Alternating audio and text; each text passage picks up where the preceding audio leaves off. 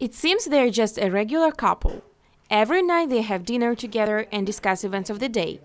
However, one goal that they set after the trip to Ukraine makes them special. My church growing up started going to Ukraine when I was in high school. I got hooked after that first trip and went back multiple times, and finally took my husband with me after a few years so that he could experience the culture there as well. Because we've been there, we felt like that God wanted us to look into adopting children there.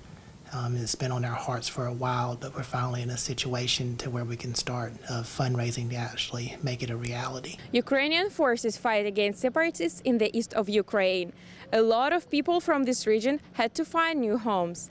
And maybe, thanks to this couple, one child from Ukraine will find his way in the United States of America. It is definitely tougher for the eastern side of Ukraine. We would love to get children outside the war, or to get them out of the war zone.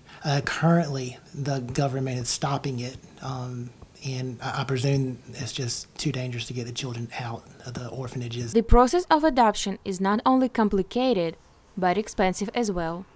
The family has to organize numerous fundraisers to make their dream come true. It's a lot of documents that have to be filled on the U.S. side and on the Ukrainian side. A lot of fundraising. It's going to probably cost us, rough estimates are between $17,000 and $20,000. And it would be a lot more expensive if we did not have contacts inside of Ukraine that are willing to help us out. So we've been blessed with that regard. Anyone who wants to donate can write a check to Troy Bush Memorial Baptist Church. Victoria Sabinina, Troy, TrojanVision News.